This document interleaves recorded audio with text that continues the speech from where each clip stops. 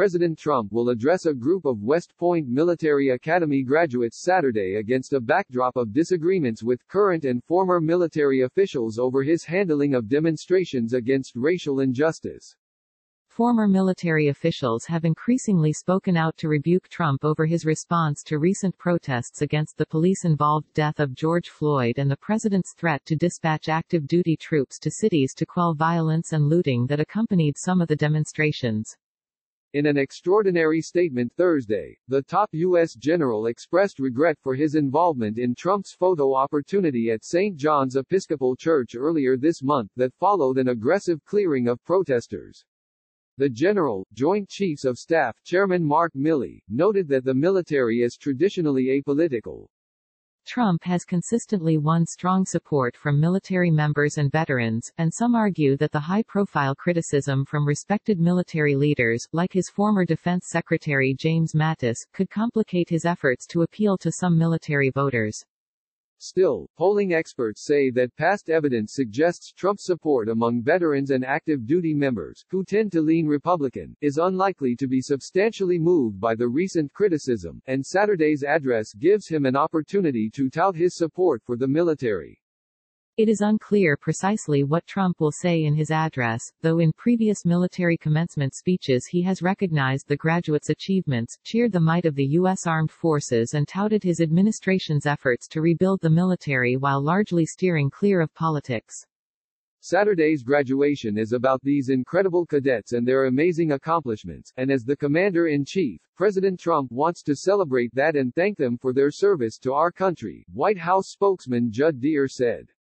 Roughly 1,100 graduating cadets are expected to attend Saturday's ceremony taking place at the West Point campus in upstate New York. Trump's decision to deliver the commencement address sparked its own controversy, as graduates had to return to campus after being dismissed amid the coronavirus pandemic. The ceremony is slated to take place outside and graduates, who were tested for COVID-19 upon returning to campus, will march out wearing masks before taking their places in socially distanced seating, a West Point official said. The ceremony will not include family or other guests and will be streamed live by West Point. Trump has sought to tie himself closely to the military throughout his presidency.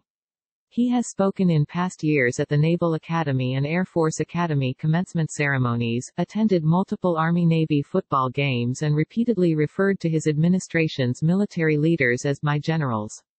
But Trump's threats in recent weeks to use U.S. troops to maintain order on American streets prompted outcry from former military officials who had previously remained largely silent, with the threats ushering in a fresh debate about the politicization of the armed forces.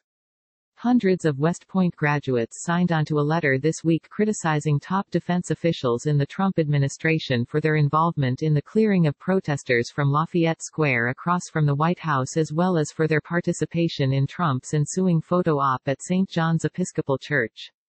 Trump also drew flack this week when he opposed any discussion of renaming U.S. military bases that bear the names of Confederate leaders, days after Defense Secretary Mark Esper and the Secretary of the Army signaled they were willing to discuss the idea.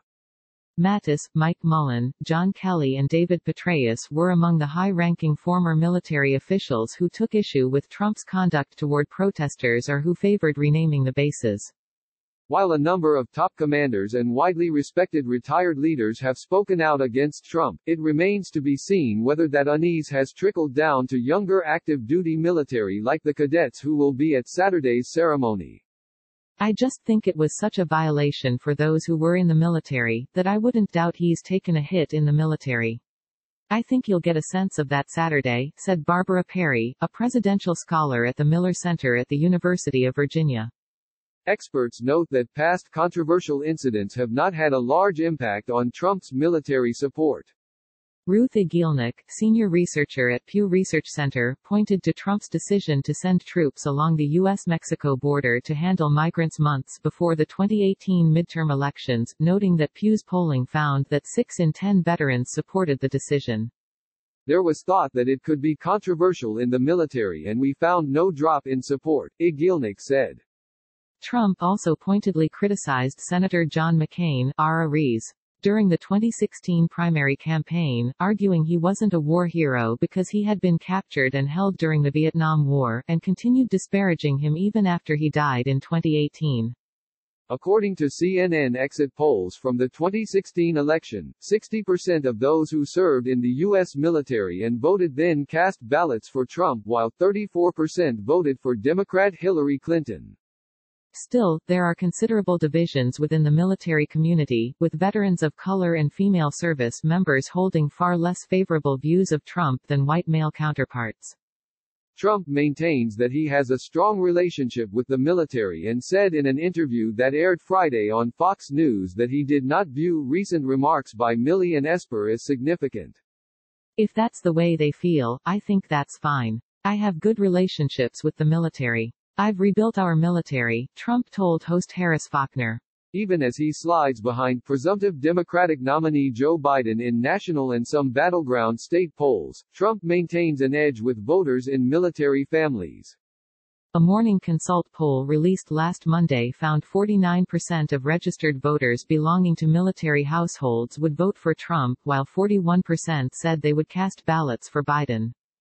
Daniel Cox, a polling expert at the American Enterprise Institute, noted that many military and veteran voters tend to live in states that are not competitive electorally, meaning the voting bloc may not be as key to the president's ultimate victory. But Cox said that having military support is symbolically important for Trump, given the level of trust the public has in military figures. Recurring criticism from military figures, Cox said, would signal a lack of trust in his leadership.